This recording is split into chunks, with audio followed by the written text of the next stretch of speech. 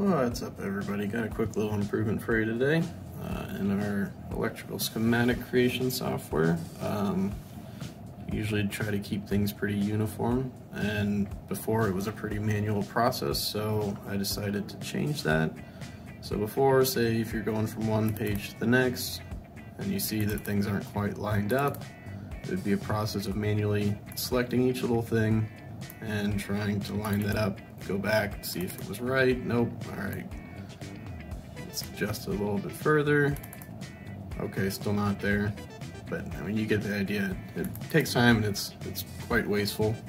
So what I went ahead and did is created a little guide that was in our template that I can use to line things up. So now I don't have to guess. I can just go line it up with the markers I've given to myself, and we'll just go ahead and fix this one real quick.